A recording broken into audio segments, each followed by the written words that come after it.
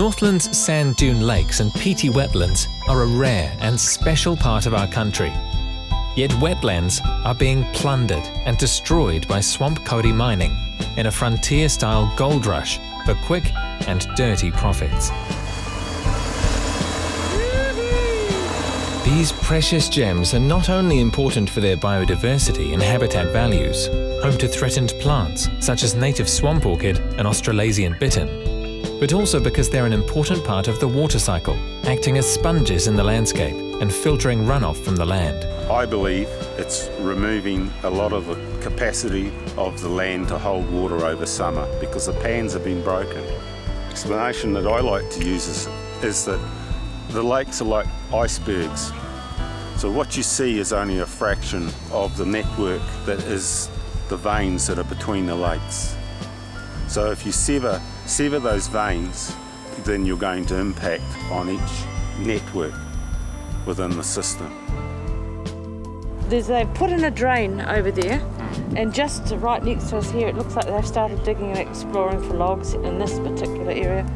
But this level is below the level of that lake, so it will drain it. The government is allowing swamp kauri miners to make a mockery of our laws, our environmental protections, and the taonga of these ancient buried kauri trees. What we're seeing here is ancient kauri trees being mined from former wetlands, the wetlands being plundered, and MPI allowing the export of these kauri logs to fetch hundreds and hundreds of thousands of dollars overseas. The export of any ancient swamp kauri timber other than stump material is illegal under the Forests Act. Yet international websites are advertising swamp kauri logs and large rough-sawn planks for sale. The last task for the kauri man is to load these large slabs into the container, which, by the way, limits the final dimensions of the boards. Remember that the log was longer, it was 18 meters, 6 meters longer than the container.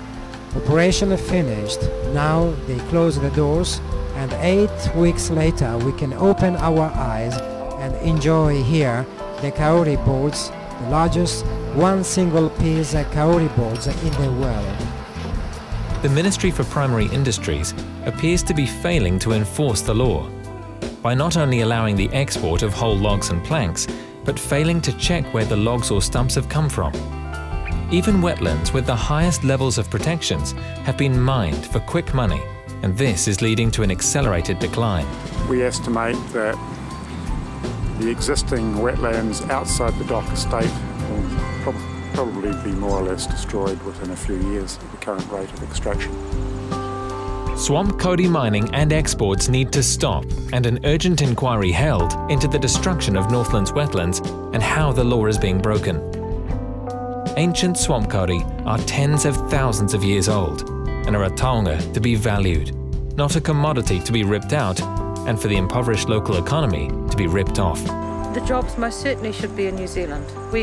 In Northland we have the highest unemployment rate possibly in New Zealand, and here we are supplying every other country internationally with our jobs and our work.